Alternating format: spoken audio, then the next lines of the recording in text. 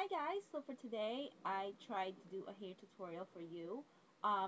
Tried because I really tried my best to be as informative or as clear as to the tutorial, but yeah, this is what I had what do you call this, made in the tutorial. It might look like it's one bulk of curl, but you can always separate it. It's like it gives you that volume to at the same time, that curl that I did.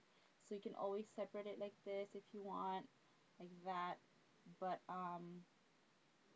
it's, you know, the way I want to do it is just to make it into one curl like this. I don't know why I just want to do it like this curl. So yeah, if you guys want to find out how to do this hair look, keep on watching. Okay, so I already sprayed heat protectant and all that stuff. Well, you know what, just heat protectant.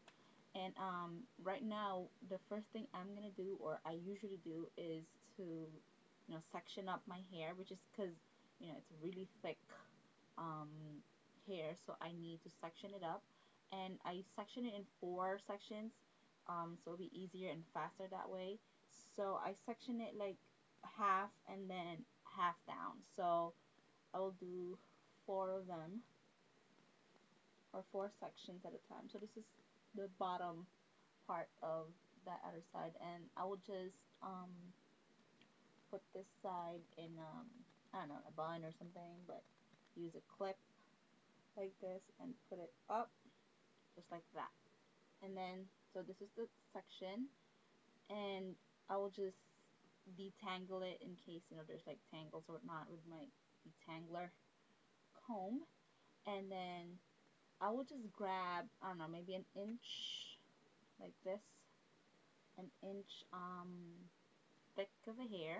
And the tool that I use is this flattening iron, this like this. I bought this at Target. I'm not sure what the brand is. I think Conair or something, but it was the cheaper ones. Like, it's not really that popular, but it was only $20, so I bought this. It's not really a good quality, but it gives me the right curls that I want, and it stays all day. Like, seriously, all day. I don't even need to spray settling spray, but yeah, I just use this.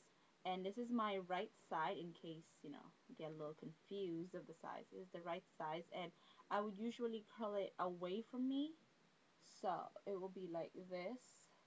Clamp it up like this. It's kind of hard for me to show. Okay, so and then I would twist it away from me, and then make sure it's a little wrapped like this. I don't know if you can see.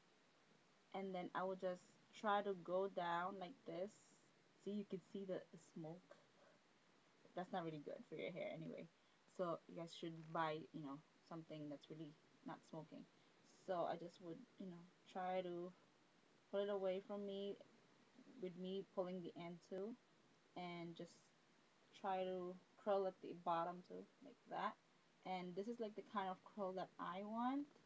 I don't know if you can see me. Try to separate. Okay.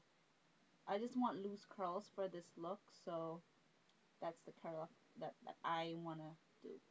So and then you just do the um second inch. Can't see. Okay. So you do, and then you just wrap it like that,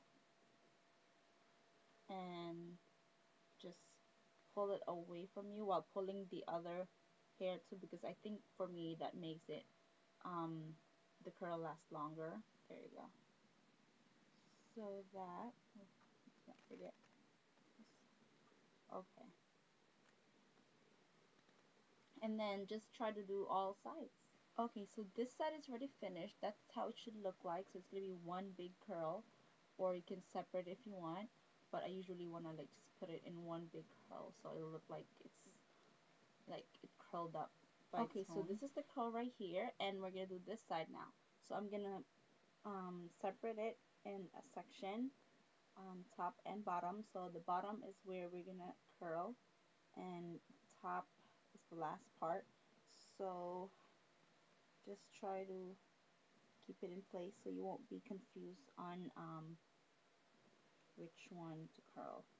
So just like that, and I would start curling from the back, like thick section of this hair right here.